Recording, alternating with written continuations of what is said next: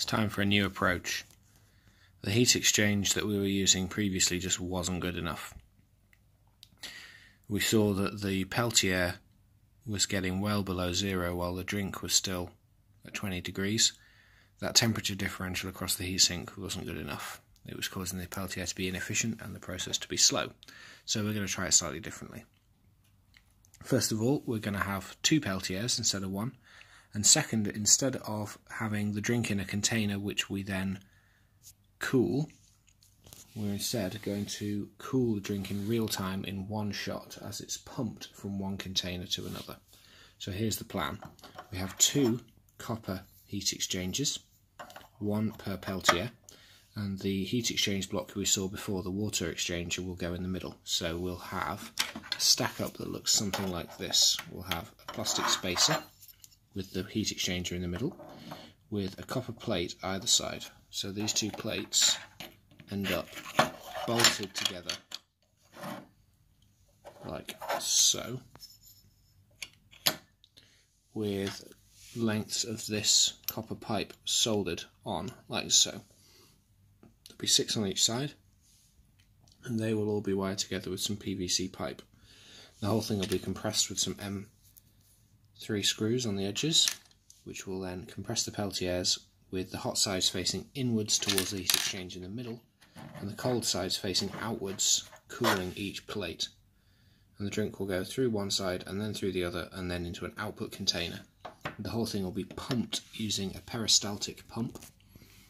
Peristaltic pumps have the advantage that they are constant displacement, so we'll be able to very tightly control the speed that the drink goes through, and that should then be directly proportional to the output temperature. The slower the speed, the colder the output temperature. We should be able to tune the system for how much power these Peltiers are being driven with versus how much liquid is going through the system to get a reasonable performance. So I bought a peristaltic pump, which is over here. This was very cheap, got it on Amazon, which works. And here's the PVC pipe. So now all I've got to do is cut 12 lengths of this copper pipe of this size, cut 12 slots here to just provide a bit more surface area for the pipe. You can see I've already marked out where they go, and I've cut my lengths of solder, and I've got my flux. We're going to use the exact same technique we used for soldering the other heatsink, using the hob. We'll pack the whole thing with flux and with solder on each side, and then we'll put the thing on the hob, put some heat under it, and hopefully it'll all reflow together nicely. So let's just test the peristaltic pump. There's 1 pint of water, just over, and a receptacle. Let's see how long it takes to move all of that water across.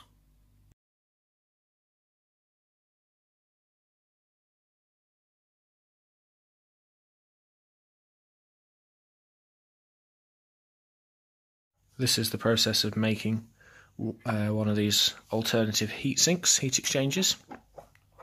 So I've already shown you one of these copper plates, the beginnings of one.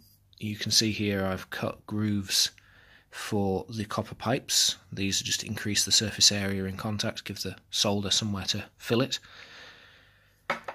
So I cut these using one of these Dremel cut-off wheels, which was a bit bigger than that to start with, to make vertical slices to give something for the tool to follow.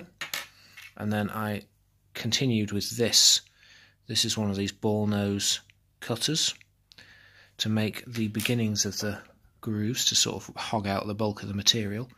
And then I went over it again with this, which is a small diameter sanding bit into the edge, into the middle from each side.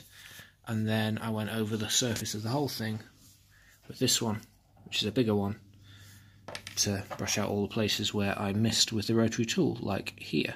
That's dug some nice gouges in the surface, but never mind, it'll all be covered in solder when it's finished, you won't even see it. So the next step is to flux the whole thing using this pot of flux, and I'll show you that next.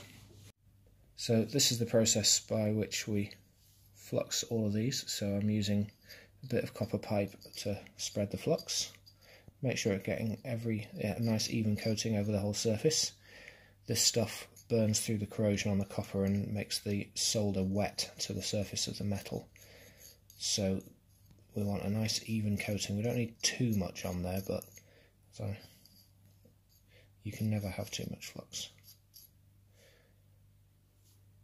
Better to have too much than not enough, because you can always wash off the residue when you're done. So let's just give that a good coating, like so. And now I'm going to stick each of these pipes into place with a rod of solder on each side. So I'll start with a pipe, and we'll sit that down into there. And the flux is quite sticky, it'll hold it in place. And we'll stick a piece of solder there, and we'll use another piece as a guide. And then we'll have another piece on the other side, and then a pipe, and another piece of solder, and a pipe,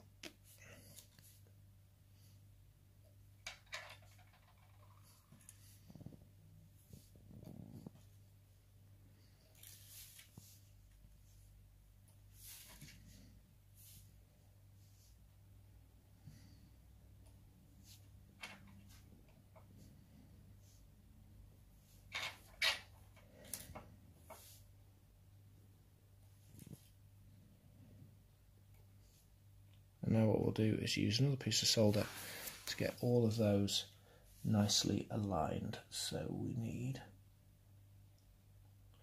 each of these pieces of solder pushed into the spaces so that they don't overhang the ends, and so that they're nicely in position to form a fillet along the length of each of these pieces of pipe.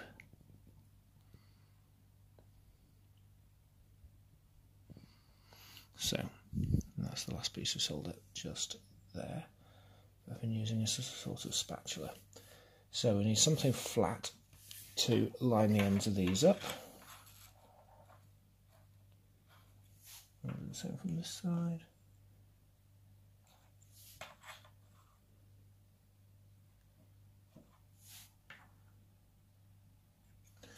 And then we need to just go through these and make sure that the solder is just nicely positioned to form a fillet, which it is. To make sure each of these is pressed down into the groove where it lives, and it's ready for soldering. And now it's time to solder it using the same technique we used before on the hob. Turn the heat on underneath, and we'll wait for the solder to melt. Right, and now it's soldered. You can see that the solder has formed nice fillets around the base of each of those pipes, sticking them all down pretty well to that copper plate. And if we get down on a level with it, you can see underneath where it's actually flowed right under the pipe and formed a solid joint. So that should have reasonably good heat conduction between the copper plate and the pipes. Stage 2 is to get this thing really clean. What we don't want is any of that flux residue still on this when we put something through it that we're going to eat. So I need to clean up the outside. I'm going to have to sand the back to get that flat, because there's where that bar of the hob there was on the back of this. You can see it's left a pretty nasty bit of residue, and it might even need to go through the dishwasher. And I'll certainly have to flush these pipes through with something pretty aggressive to clean them. As you can see, I've made two. This is for each side of the Peltier stack up. So I've got these things ready to be built up into Peltier stack. You can see I've got the back clean on each one. That turned out to be very easy. I just used a scouring pad and I've given them a good clean. And what I've done is plumbed them so that there's no pipes crossing over each other, so that they stay flat. And I've done that like this. So if you see, it comes in here, across the top, down this side, loops around here, and back up this side, through here, back down the outside, through here, up that one, round, and then out of that one. So you've got in and out on the same side, no crossings, so that should be pretty good. And I've wired them both up the same way, and when they're in situ there'll be another loop between this one and this one, the two middles, and so the in and out will be on the same side on the outside. So let's build the stack. Now I haven't bought another £50 Peltier device, so one side is going to be the cheapy eBay one, which did work a bit, and the other side is going to be my good Peltier device. I probably won't use the bad one in the first instance, I'm just going to run one side. The calculations I've done on this suggest that at the maximum speed that peristaltic pump will go, which is 10 minutes for 1 pint of liquid, I only need to put 6 amps of current through the good Peltier device to get a 4-degree beer at the end of the day. So we'll do that test first. We have this setup which I will break down and bring you back. So I thought I'd come in with a stack half built and show you how I'm doing this. You can see I've got the good Peltier on the bottom with the heatsink in the middle, hot side upwards, cold side downwards towards the heat exchange at the bottom. This is the fancy Peltier, so this is essentially just the same stack up we had before, but instead of having this monstrosity mounted on it, it's got this one instead. And now what I'm going to do, I bought another tube of Arctic Silver because I was running out of the last tube. We're going to have a blob more Arctic Silver on here, probably a bit more than I need, but oh well. And then the other Peltier, and I'll show you a trick for figuring out the polarity of a Peltier device. What we're going to do, this is drifting, let's just bring that back into where it needs to be. You can see how the heatsink compound hasn't really spread out like it should yet, but we'll get that fixed. All that moving around is going to help with that too. Universal law of heatsink compound, you always get it on your fingers. Always. Right, let's work out the Peltier polarity while we're here. So we have our Peltier device, and we've got our 2 leads. What we're going to do is very quickly apply a little bit of voltage. So I've got, oops, headphone warning. I've got a little battery pack here, positive at the top, negative at the bottom, bit of current, that side's cold, the underside's hot to the touch, the bottom's hot, top's cold. So the side with the writing is the cold side. Let's just confirm. Negative in, give it about 3 seconds of heat. Yeah, pretty sure that's what's going on. Let's double check one more time. 1, 2, 3. Yep, that's definitely cold. Yep, that's definitely hot. So the side with the writing is the cold side. So let's have the polarity the same. Hot side onto the heat exchange and the cold side upwards. And here it is, completed stack up. You can see we have a spacer in the middle which kind of holds everything together, 3D printed, with the stack up inside there of the 2 Peltier devices, the heat exchange block, the nuts and bolts, and the 2 heat exchangers on the outside. This has got a little bit of movement, there's quite a bit of thermal paste in there. That's part of the reason I wanted this spacer, was to contain that thermal paste and try and prevent it from producing a heat pathway straight across the Peltier device, but I'm not sure how successful that'll be. We shall have to see.